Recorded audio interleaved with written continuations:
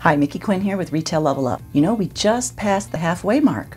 That's right, half the year, gone, done. Can't get it back. But hey, you've got another 6 months to go, right? Plenty of time to catch up. No, not if you're going to keep sticking with that mentality that you had when you set your annual goals. When you set annual goals, you can fall into the trap of believing that you have plenty of time. You have a whole year to get those goals achieved. You lack a sense of urgency when you set annual goals. Now, the procrastinators out there, oh, they love annual goals. Annual goals give you so much time to take action, or not. Annual goals are a procrastinator's dream. If you want to perform at your best, though, you need to get out of the annual goal mindset.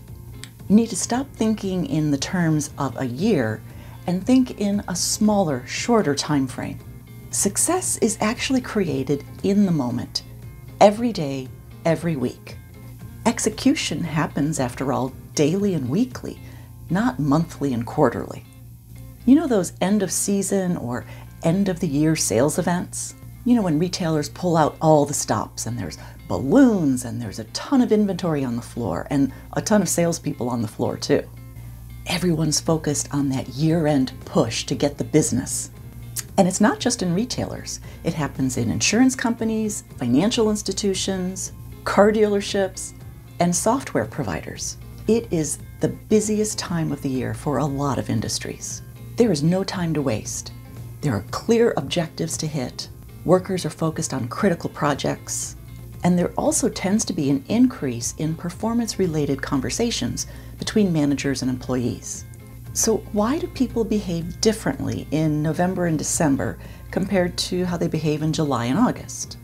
Inevitably, it's because there's a deadline, December 31st, the end of the annual goal timeframe.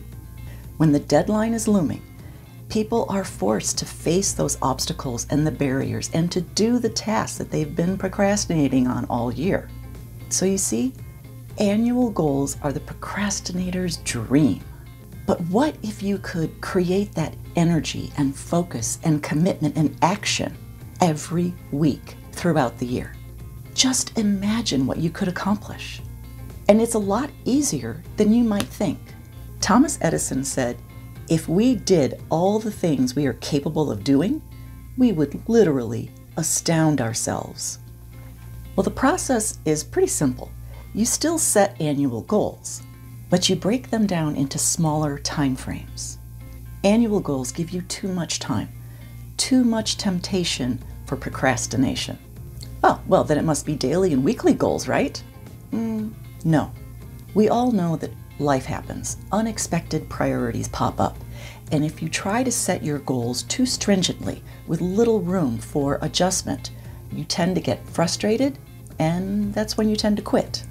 3 months is the sweet spot. 3 months is long enough time to make some serious progress and short enough time to keep that sense of urgency and focus. So if you want to break the procrastinator's habit when it comes to annual goals, break those goals down into 3-month goals and then track your actions on a daily and weekly basis and review how you did every week. Tracking and measuring your progress every week is what will keep you on track. Give the 3-month goal thing a try. It really works and you can get amazing results.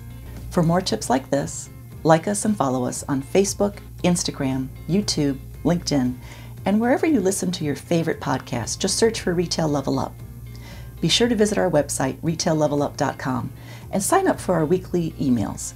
We send Monday Motivation and Top Tip Tuesday because we all can use a little extra motivation right now, and we can certainly use some top tips because now, even more than ever, it's time to level up.